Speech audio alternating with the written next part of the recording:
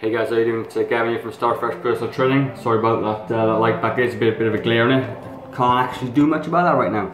Anyway, today's video is about comparisons of different foods, okay? And what you may think is healthy isn't healthy, alright? Or, okay, isn't as good for you as you think it is because of the packaging. So, I'm going to show you these two things, alright? One is these sandwich thins. 99 calories a slice. I'll have a read of it because it's back to front there. Soft, tasty sources of fibre, which I'm going to talk about in a minute. And a 4-star healthy rating, okay? Then I'm going to go over to Vogels, alright? So Vogels is just, I guess, a whole grain type bread, okay? Now, there's nothing on there to suggest it's healthy, okay? Soy and linseed, maybe you think, oh yes, it's healthy, right? I'm going to compare both of them to you, and you can make your own. You can decide what you think is the best, and I'm going to give you my opinion, right? So we look at the backs of these. I've written them down just so I can read them. So these sandwich tins, okay, 99 calories per one serve. So it's basically a really sort of thin level bread cut in half, sandwich thins, and it's good to go. 99 calories, okay. So you think, oh yeah, it's low in calories, good for me. It says high in fibre, alright. So with regards to protein, there's only about 4 grams of protein in there, 1 gram of fat, and there's actually 17 grams of carbs in there, okay, and 2.3 grams of fiber. So yes, okay, you know, you'd think on the face of that it's not too bad. All right, then you got the Vogels, okay, no health markers on it whatsoever, just a plain bread, you think. But so a serving size of Vogels is 2 slices, okay? So I'll give you the 2 slice version, and if you had 1 slice, 1 serve, comparatively to the sandwich thins. So you got 213 calories, okay, in the 2 slices of Vogels. 9.4 grams of protein, which is pretty good. Fat 5.7, but the fat that comes from this is a lot better than the fat that comes from the other one. This is one more from soy and linseed, and if you read the back, it says in there, the sandwich thins are more vegetable oil based than canola oil. Then you got carbs 26.7. So for 2 slices of these, it's only a little bit more carbs compared to one of them, right?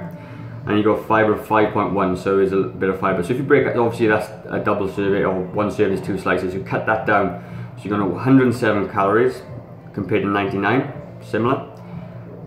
Protein 4.5, more protein. The other one is 4. Fat 2.5, a little bit more fat, but it's going to be the better fat for you, right? More sort of omega-3 type fat. Then you got carbs, 13 grams of carbs, 4 grams of carbs less than the sandwich thins, and fiber is more fiber, 2.5 compared to 2.3. Right. So what I'm trying to point out to you guys, alright, is that just because something says it's healthy compared to something else doesn't mean that is the case. You're going to get a better quality food from the Vogels by having 1 slice than you would from the sandwich thins, which is covered in 99% calories, blah blah blah, good source of fiber. It isn't really good source of fiber, really. 2.5 grams in that isn't that great. Whereas, you know, if you'd have a better solid meal with one of these and done 2 slices, because all the things are better, you feel fuller for longer, you're less likely to sort of crash anything else. So with regards to comparing 2 foods, okay, you got to just read the back of them. And just because something, you know, jumps out at you as a 4-star health rating doesn't actually mean it's any better than the other stuff. So you might be thinking you're making a really good choice and saving a bunch of calories doing this, when actually, in fact, you're better off just doing the normal bread. There's no markers on there to say it's a 4-star health rating. There's no markers on there to say 99 calories a serve. Do you know what I mean? It's all marketing to make you guys buy the product, okay? And what you guys got to do is come away from that and actually read the back. Read what's on the back. I'm just gonna read some of the stuff on the back. I don't even know what half this stuff means, to be honest with you, so I'm just gonna read it anyway. So things that jump out at me: canola oil is not very good. Wheat, gluten, dextrose, sugar, salt, emulsifiers, more sugar, soy flour, gluten, all that bunch of stuff. And I'm going to read the back of this one, and it says on there, water, wheat flour, so obviously wheat, soybeans, linseeds, mixed grains, and may contain eggs. So, you know, just reading the back, that one sounds better anyway, doesn't it? So that's my take from it. What's good or bad? Don't know. What do you think? But what I'm saying is just read the back. Make sure you you read what you're eating, as opposed to just going by what it says in the packet. comparatively they're very, very similar.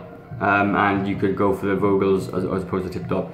Real short video, just wanted to demonstrate how you can compare foods and one isn't always as it seems. Like I said, hit me up guys if you've got any questions. I'd love to hear your thoughts. Start fresh. If you don't make a change today, how will tomorrow be any different? Cheers.